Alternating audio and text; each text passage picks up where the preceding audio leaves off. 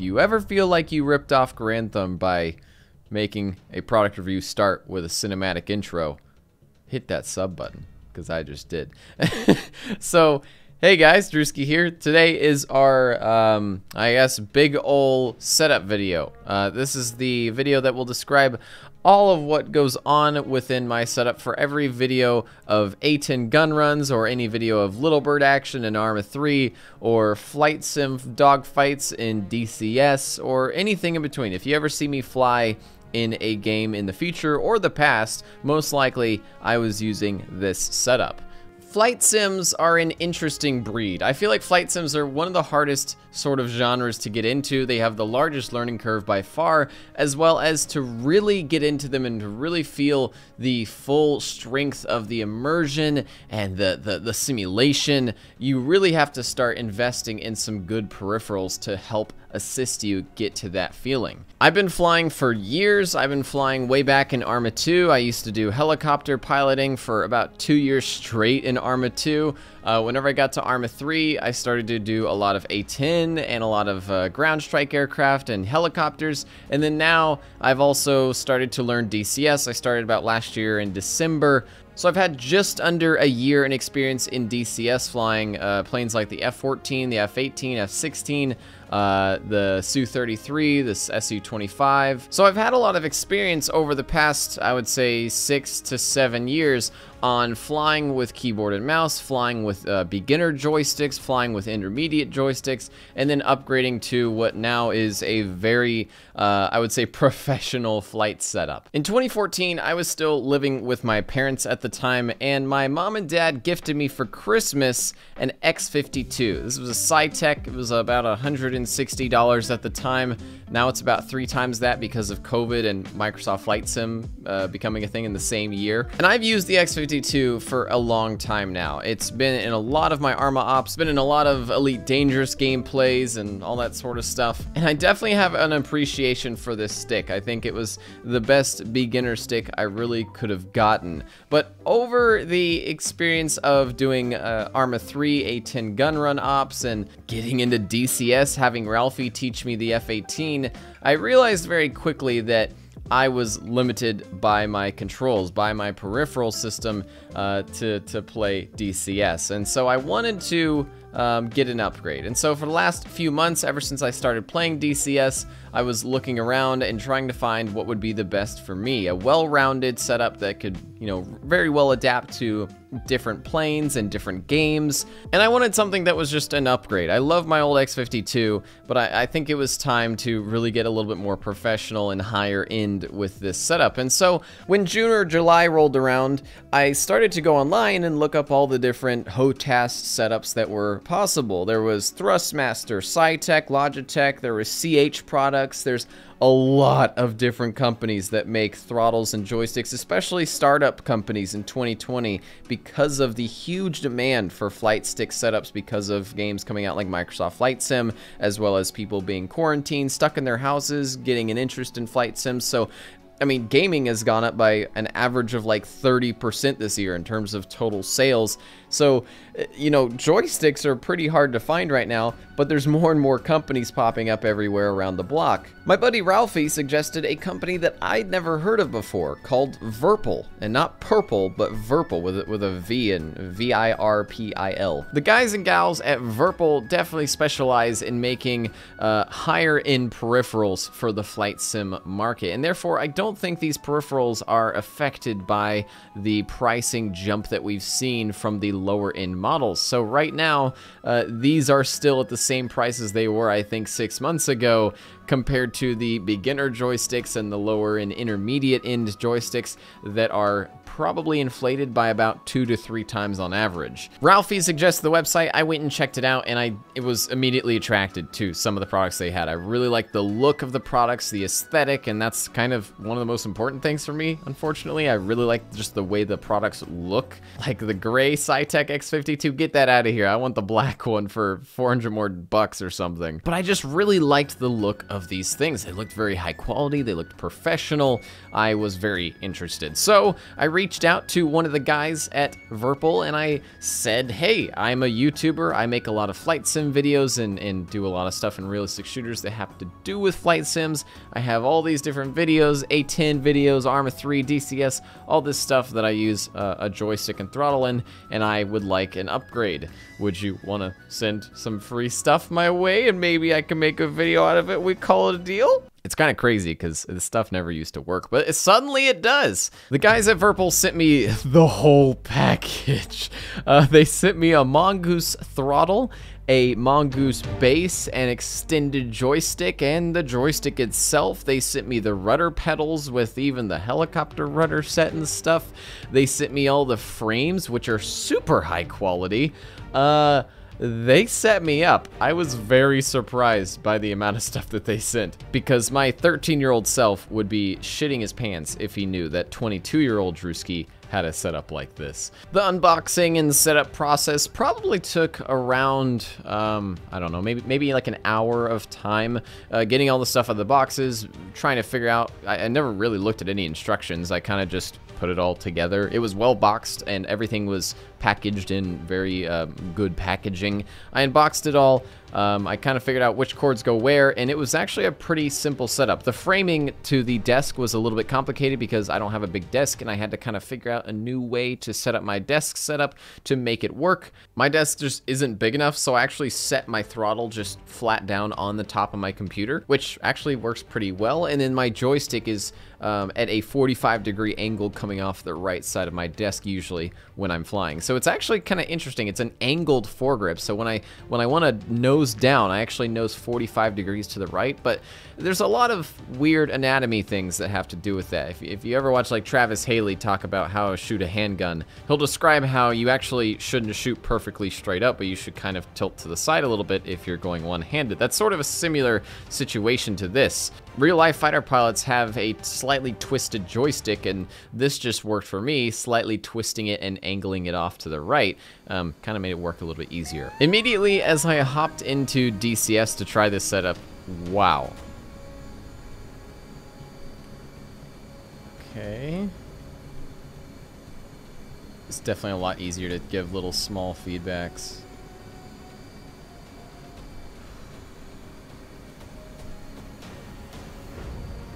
Oh, that was perfect. First try. First try. Oh, yeah, that was good.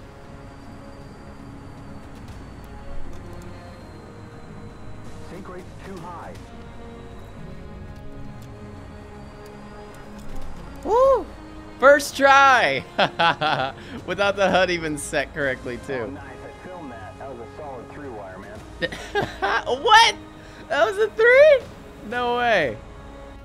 First off, the joystick itself being able to have such a long axis of movement, I can really like shove this thing forwards and backwards and left and right by about a foot in each direction, which is much more distance than I used to get on the X52 SciTech. That thing was maybe 5 inches forwards and back and left and right. So having a large extension to that really does help you have a larger area for small, precise movements. Think of having a high sensitivity mouse on a small mouse pad versus a low sensitivity mouse on a larger mouse pad. Sort of the same sort of thing there, where it's just easier to make those fine adjustments when you're moving in a larger area. The second thing I noticed is the amount of buttons. Like the joystick itself has, I don't even know how many hats, like 5 or something. Has one in the center, one on the top left, one, it's an 8 direction D-pad in the left side there. That circle thing is a D-pad. It's got a like a 3-way direction D-pad on the right side. Oh my, it's just nuts. I can't describe how pleased I was to have that many controls and that many D-pads on the throttle, or sorry, that's the joystick. If you ever have flown the A10 and DCS, you know exactly what I mean when there are many different reasons to have about 4 hats on your joystick. Basically, the A10 requires you to have like about 3 to 4 D-pads on your joystick or throttle, and to have those not be on the keyboard and not have to reach from my joystick to my keyboard to control my targeting pod when I'm, you know, aiming and firing a Maverick missile or popping off chaff by having to do a special control hotkey on my keyboard. It's just very, very nice to have everything in your hands. For DCS, this is the biggest improvement I ever could have made. It's just huge. When I received this stuff too, I was struck by how solid the frames were. I mean, these are solid metal frames that seem to be laser cut. They were very, very well put together, and every part that I needed to manually kind of build myself was very easy and fit perfectly in between other parts. And so I was able to tell immediately, oh dang, okay, this is a high quality product. I don't want to, you know, I don't think I can accidentally break this product. The joystick itself is mostly made up of plastic, but it's a very hardy plastic. It's not like a cheap Chinese plastic, and the controls are very, very stiff and clicky and responsive, and every single button on the joystick is just extremely, I don't know how to describe it, extremely smooth. There is a weird kind of roughness to the trigger that I felt. I would describe the trigger as like almost dusty, like there's a grainy feeling to it, which I kind of, that's the one complaint I literally have about this entire setup. Okay, so I've got my microphone right here so that it can hear the sound that the trigger makes.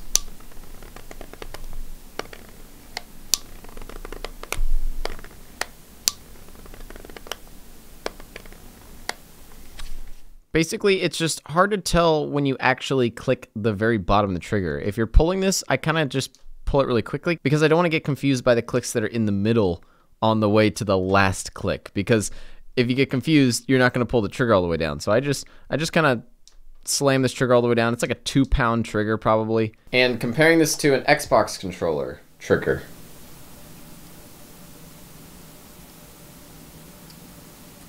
it's literally silent. It doesn't make a sound at all. I need to ask some other people that have this stick if it's grainy for them as well, but I think that's factory made. I think that's not like a issue with my stick. I think that's just a weird preference that I have after using Xbox controllers for a long time. I just prefer a trigger that is really smooth and almost light.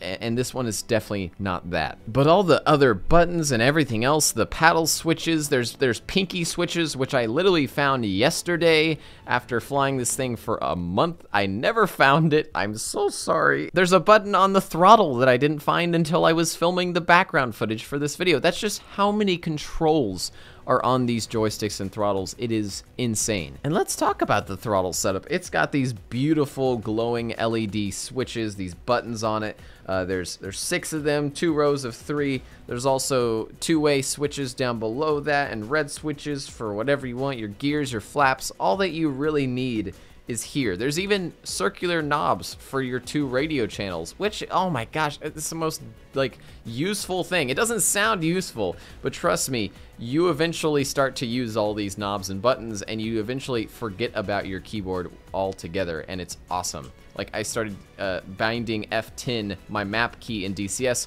to a button on the throttle.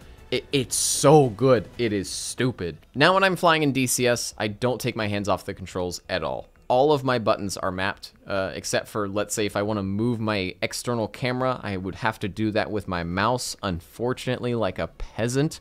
The smoothness of the products themselves is insane, too. The throttle just has, just like I described earlier, how the Xbox One trigger is super, super smooth, and I love it a lot. That applies to the throttle in this. When you push that throttle forwards or backwards, it is the most perfectly, I would say, perfect amount of friction on the throttle to not allow you to accidentally throw the thing anywhere, but also the perfect amount of smoothness to make it very easy to just gently pull the stick or the throttle back and forth. It's super easy with just a flick of a button to separate the throttles. The left throttle is slightly less friction than the right one once you separate them, but also it's like a 10% difference. I'm doing it right now as I'm talking. It is a very light difference, but I still did notice that. Not even really a complaint whatsoever. I think it's just part of the design. There's even mode switches which change the color of the lights on it. Like, oh, it's RGB. Woo! That's all I needed. I mean, this stuff is just beautiful. I don't know how else to describe it. I'm very surprised by the build quality and the smoothness of these products. I really don't think I'll ever upgrade again my joystick and throttle. I think this is future-proof for 40 years. If they last that long, we'll have to see.